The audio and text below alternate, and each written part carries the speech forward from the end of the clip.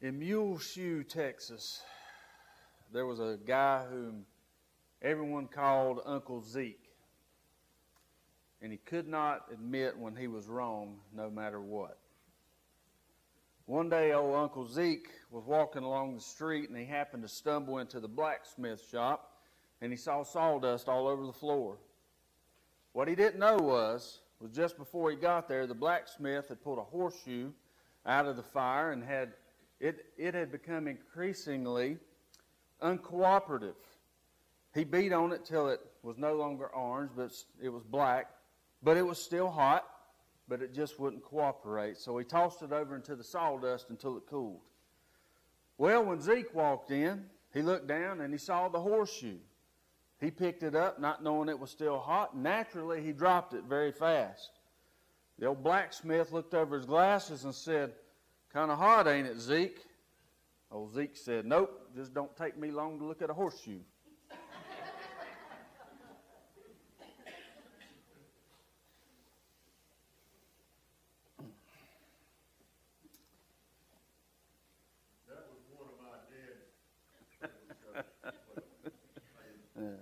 Well, I'm glad I could recall a memory for you. Well,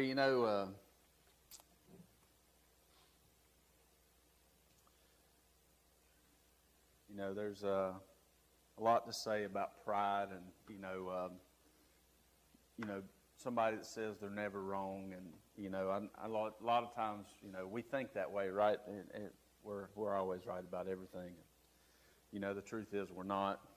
Paul said, no one is good, no, not one. And so, if that's the case, then we're not right all the time.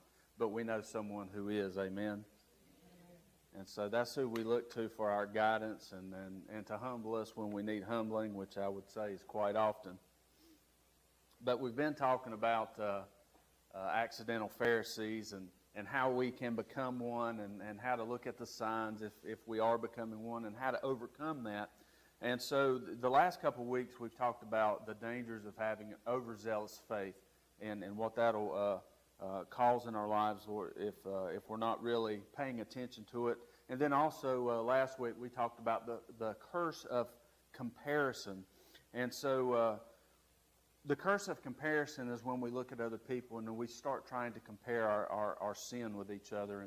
And we know that we can't do that. We can't compare our sin with each other. We know that God is the only one who can look at our sin and judge that sin on that basis.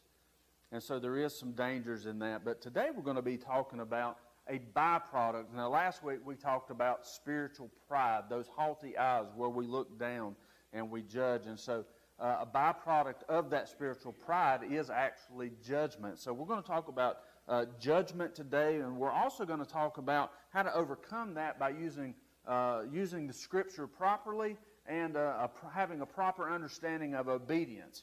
I think I've heard some of that stuff this morning. I overheard some of it in Dwayne's class, so I think y'all covered a little bit of that stuff. And there might have been some of it in Johnny's class this morning. So I guess we're on the right page this morning. So hopefully it'll keep going that way. So one thing we got to do is we got to look at this byproduct of comparison, and that's judgment. So if you would, please turn with me to Matthew chapter 7. Matthew chapter 7. And this particular set of scriptures, or this particular scripture, is one of the most misused scriptures in the Bible.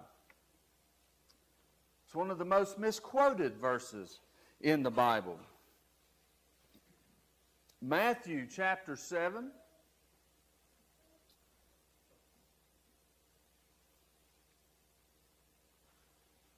Matthew chapter 7, starting with verse 1. We're going to look at verse 1 and 2. Now, what I'm about to show you is what most people see, or what most people say about this verse. Do you notice anything about it? See, most people can recite this verse. Most people on the receiving end of judgment will say this: judge not. That's what the Bible says. You can't judge me. Well, in some sense, they're right. But I think we need to examine it a little more fully. So most people look at it, and this is all they see. They don't know anything. They don't know the rest of the Scripture here. They just know judge not. But let's look at the rest of it. So this is what it's supposed to look like. It says, judge not, that you be not judged. For with the judgment you pronounce, you will be judged. And with the measure you use, it will be measured to you. So as I said, most people, they can recite this, at least the first two words of it. Why do we do that right there? Why do we only recite the first two words of that? Why do we not recite the rest of it? Good answer.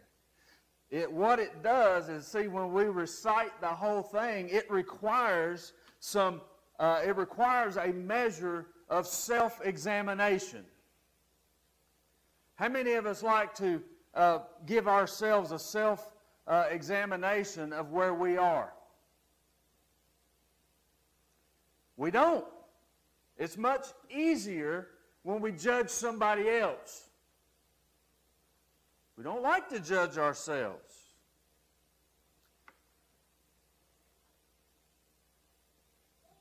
Do something with me right quick. I want you to point at somebody, anybody. Just point somewhere. It don't matter who. You don't have to have anybody in mind. Matt's got a lot of fingers pointed at him.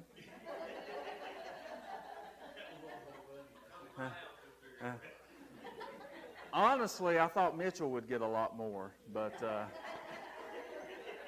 I was rooting for you, Mitchell. Now, all right, now, did you see how easy that was just to point somewhere else? It's real easy, it doesn't take a lot. My arms are sore from cutting down trees yesterday using a chainsaw. And my back's sore from having to use it. But it's still pretty easy to point. It still works pretty free. Now, I want you to do this. I want you to take your finger, point it like that, and then turn it this way. It's a little harder, ain't it? It don't quite bend the same way. Some people might even hurt to do that. See, the point is, that's the whole thing. It's so much harder to point the finger back at us because it requires a certain measure of self-examination. And so that's what he was talking about here, is that, that's why it's so dangerous to judge, because when we judge, we have to expect that same amount or that same kind of judgment in return. When we judge, are we judging by the same measure? No, because we don't know everything about everybody. We don't know why people do things that they do. Who are we to judge that? We don't know the heart. We've already talked about it. Only God knows the heart. So when we start this, this judgment thing, we've got to look at the fact that we can't judge in that regard. There's got to be self-examination. So Jesus, he continued. And he diagnosed, there's a disease that he diagnosed here. It's called log eye disease. You ever heard of it? It's log eye disease. Jesus talked about it.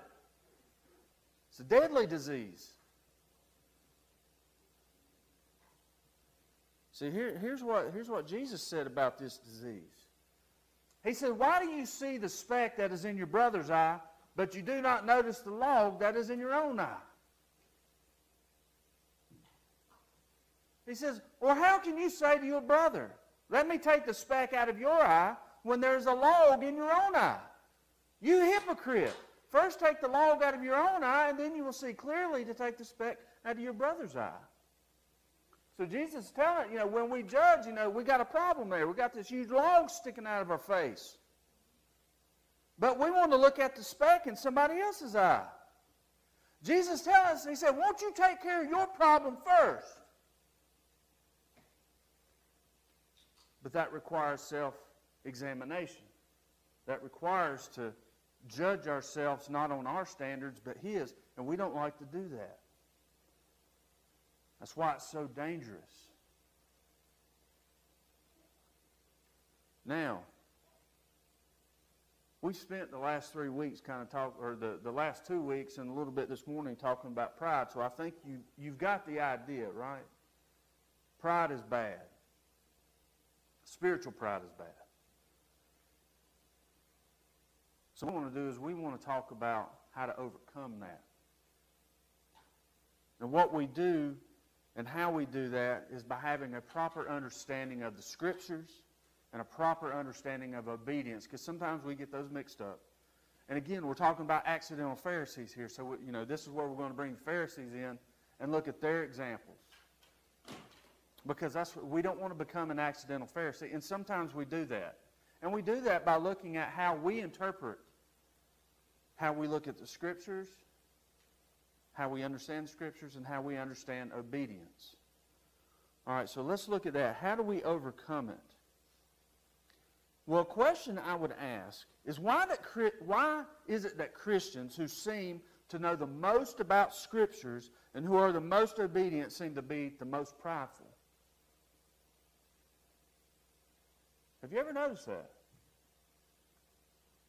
The people who know the most about the Scriptures and who seem to be the most obedient seem to be the most prideful at times. Why is that?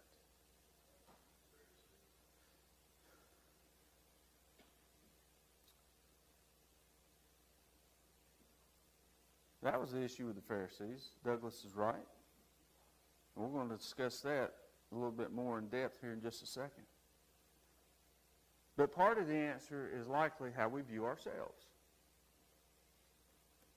So I want to ask a simple question. Just with a simple raise of your hand. Now, look, these are not trick questions, okay? These are not trick questions. They're just simple questions. So let me ask this. With a simple raise of your hand, how many think that you are below average in your morality? Okay, we did get a few honest people. Thank you. With a simple raise of your hand, how many of you think you're average in your morality? Okay. Now, with a show of hands, how many of you think you're above average in your morality?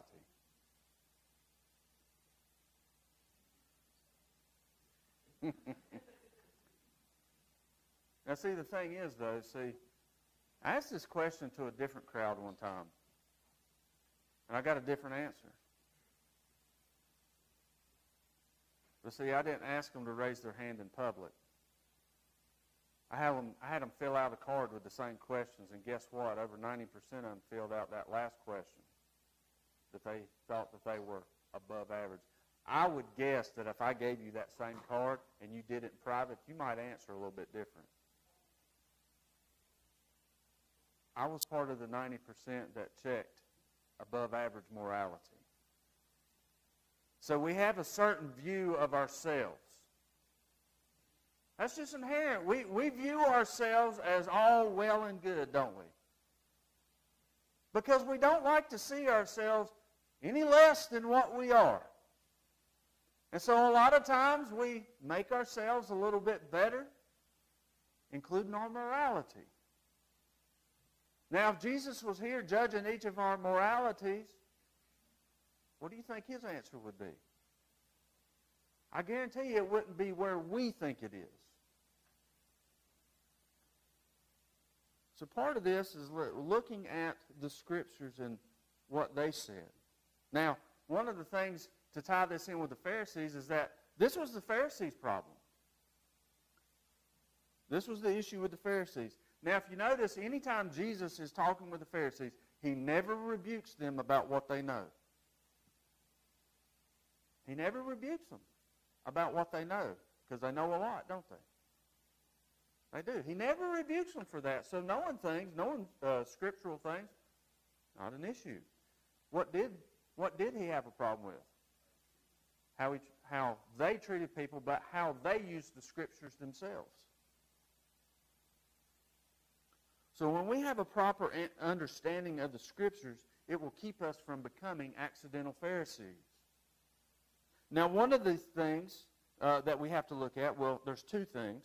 There's two wrong ways that we use Scripture. And so let me show you that.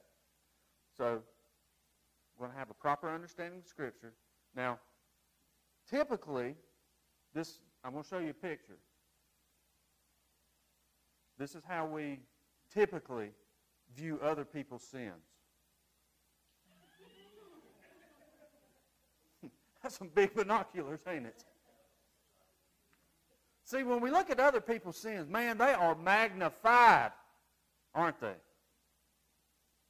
Man, their sin is so much bigger than mine.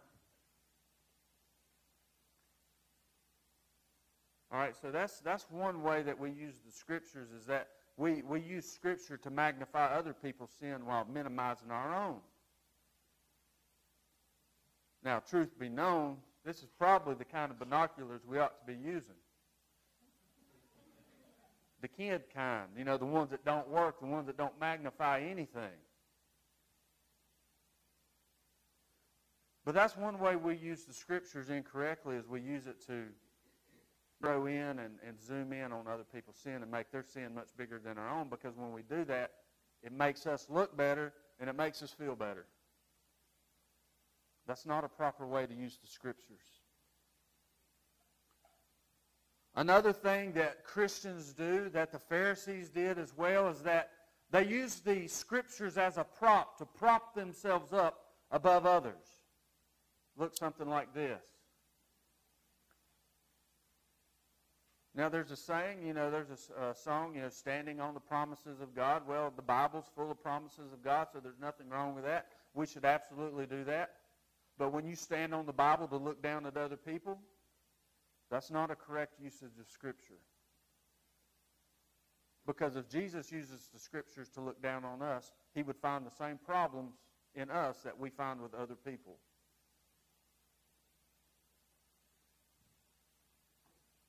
See, sin is level. That's how God views sin. It's level. There may be different consequences that come with each sin. But when God looks at sin, sin is sin.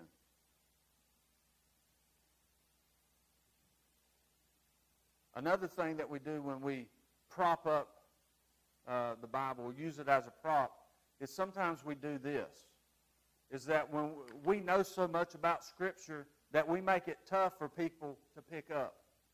We make it hard for them to grasp the Bible because, we talk about how much we know about the Bible and how hard it is.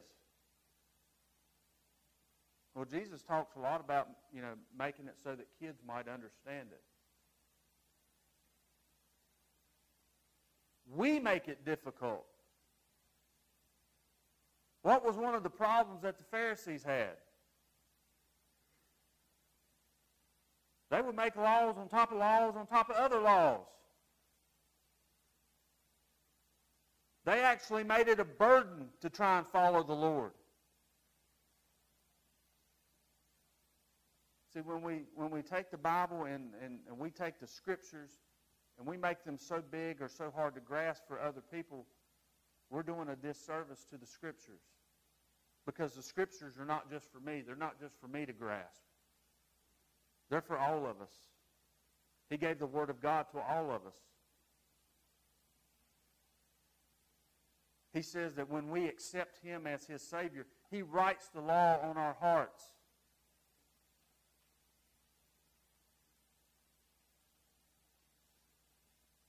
Everybody in here is living and breathing this morning. That means your heart's working. So that same law that I got in my heart, if you've accepted Christ, that's the same law that's in your heart. So we have to be careful that we don't use the Scripture in the wrong way. We have to understand the right way in which to use the Scriptures. So let's look at that. What is the right way to look at Scriptures? Turn to James chapter 1. James is Jesus' brother.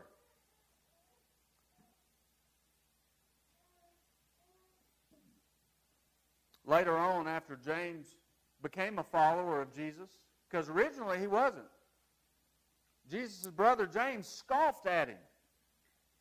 Read through the Scriptures. James didn't take his brother seriously. He scoffed at him. He didn't believe that he was the Messiah. But after James became a believer, he had his own troubles with the religious elite. James writes this. He says, "But be doers of the word, and not hearers only, deceiving yourselves.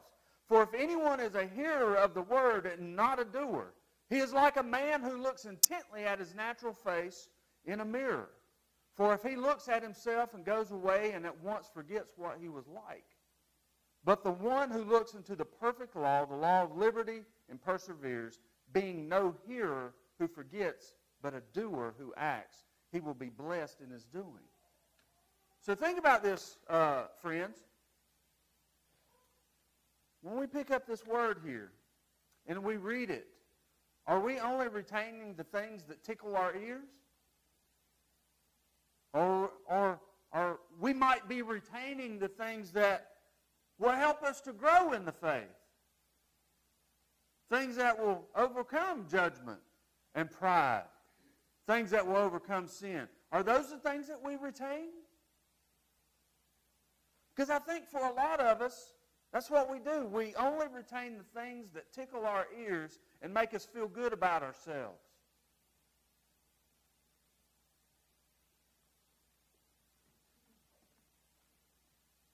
I look in the mirror and I said, "Man, you a handsome devil." And I can't forget it. We're going to have, don't worry, we're going to have special prayer at the end of this for me for my humility. You need some water, Jeanette? She was choking a little bit there.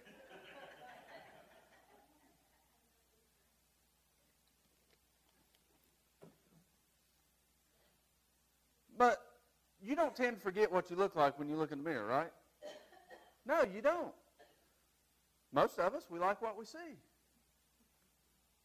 So, why do we treat the Bible that way? We look at this like a mirror and say, man, I like that right there, but I sure don't like that. I think I'm going to forget that part. See, James is saying there that, when we look at this, he said, don't just be hearers of this, but be doers. And see, when we're prideful and we have this judgment and we're using the Scripture in the wrong way, suddenly we become hearers and not doers. Because if we were doers, we would extend that grace, mercy, and love that Jesus is talking about so much. You notice that Jesus didn't really talk a lot like that with the sinners that he met? Remember Jesus, he talked very kind. Now, he spoke truth to them. Remember, he told them, when he might tell them what their sin was, and he'd tell them, go and sin no more. He told them that they were forgiven, that he loved them. But notice who he was always getting on to.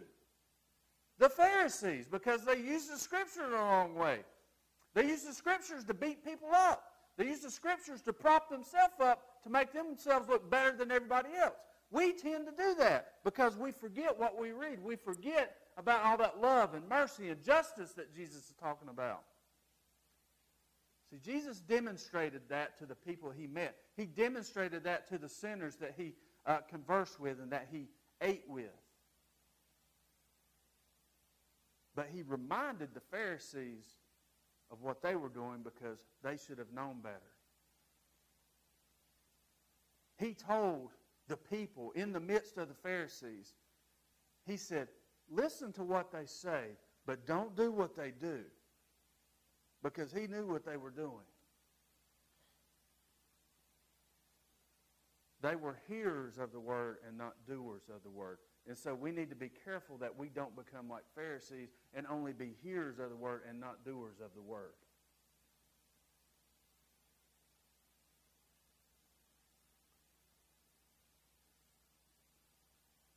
Now, talking about obedience and having a proper understanding of obedience. Again, we will look at Pharisees for that example. What does the Scripture say about obedience? Well,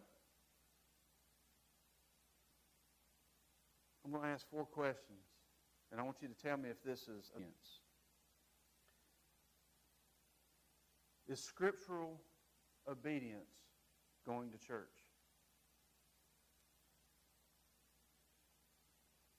Is it reading the Bible?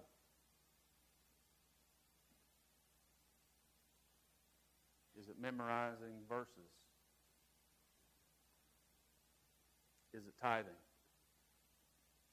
Is that what scriptural obedience looks like? Well, let's see. To an extent, yes. Is going to church scriptural obedience? Well, the Pharisees were regulars at the synagogue and the temple. So they were regular church attenders. What about reading the Bible? Well, Pharisees, they read the Scriptures a lot. They had to. Was it memorizing Bible verses? Well, the Pharisees, most of them had the entire Old Testament memorized. It's a lot of Scripture, ain't it? So they definitely had the Bible memorized, their Bible. Wasn't tithing. Well, Jesus touched on that too. They tithed better than anybody else. They gave a tenth of their money. They gave a tenth of their belongings. They even gave a tenth of their garden. So they were the top tithers. So when you look at what Jesus had to say to them, did they have a scriptural definition of obedience? But they did all those things. How many of us can put ourselves right there? Man, we're obedient. We go to church. We're obedient because we read the Bible. We're obedient because we've memorized some verses. We're obedient because we tithe. Look what Jesus says. Turn to Luke chapter 17. Because this is a hard scripture. There are certain scriptures that are really hard to take in the Bible, and I think this is one of them. Because Jesus really puts it in perspective. He really puts in perspective what being obedient is.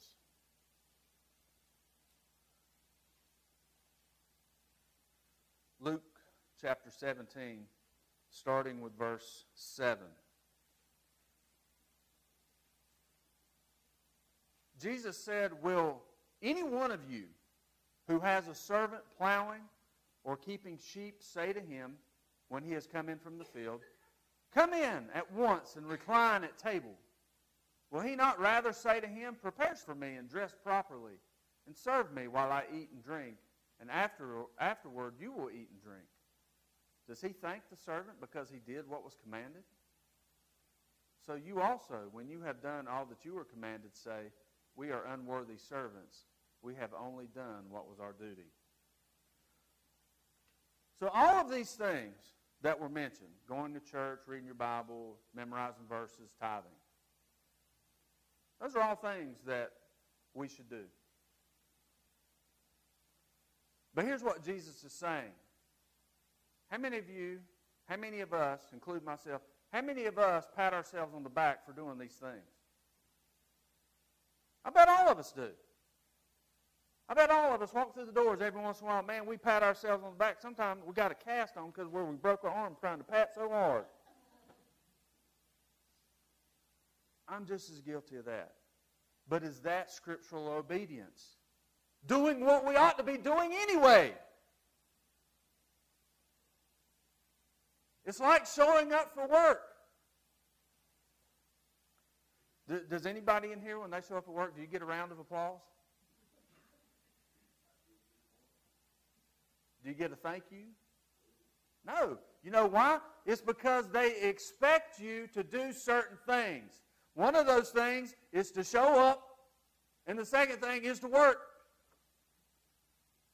You're supposed to do that. These things that Jesus mentioned, the things that the Pharisees did, the same things that we do and call that obedience. Jesus is telling us that true obedience is doing this, but more. Not thinking because we do these things, we're better than anybody else. Because most of the time, that's what it leads to. Most of the time, we get to the same place that the Pharisees were at because we do these things. These are things we have to do anyway. These are things that we should do anyways.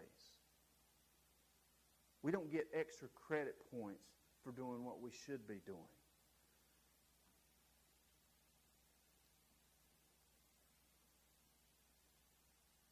What we should be doing,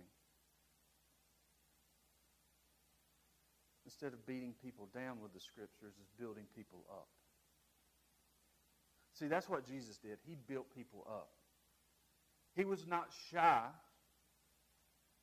about letting people know what sin was. And if they had sin in their life, he wasn't shy about that.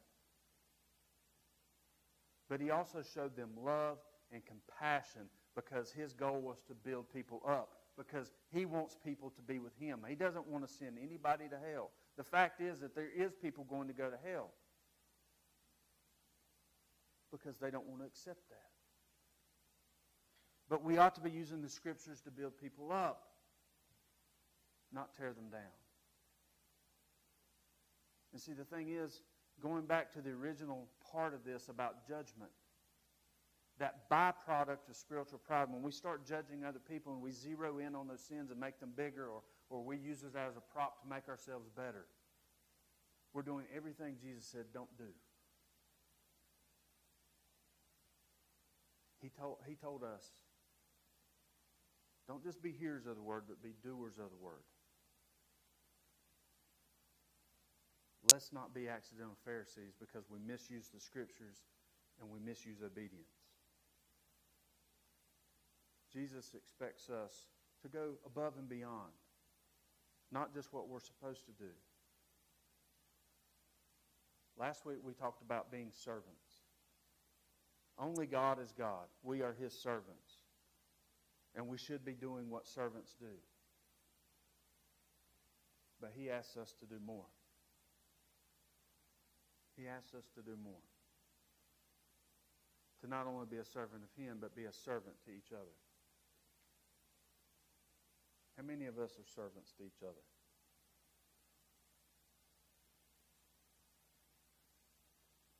When we remove that judgment, that spiritual pride from us, we will be much better servants. And we will be much more obedient to the Lord.